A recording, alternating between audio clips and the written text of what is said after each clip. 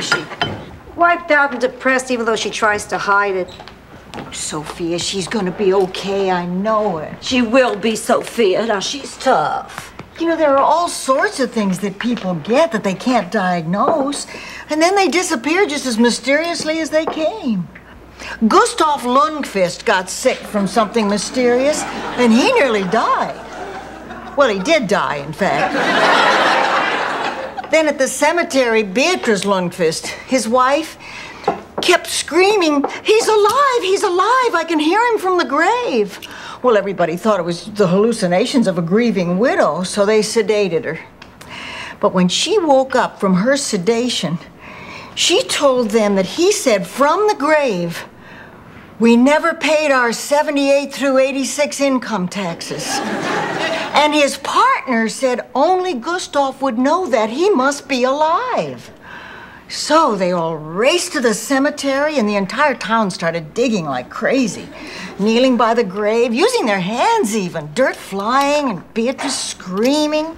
And when they opened that coffin, there he was, dead as a doornail.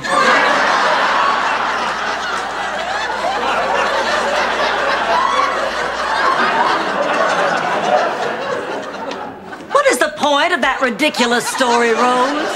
The point is, Gustav didn't die from his mysterious disease at all. He lived and recovered. Trouble was, he recovered while he was buried, so by the time they got to him, he died of suffocation. I just don't believe these stories you tell, Rose. The other tragic aspect was the IRS was waiting at the cemetery to arrest Gustav's partner, Bergstrom. So Bergstrom killed himself right then and there by grabbing the gun from Sheriff Ljungqvist and shooting himself. What they did then was, since the grave was still open, and everybody was right there, and Gustav and Bergstrom had been partners, so they put Bergstrom in with Gustav and had a double burial.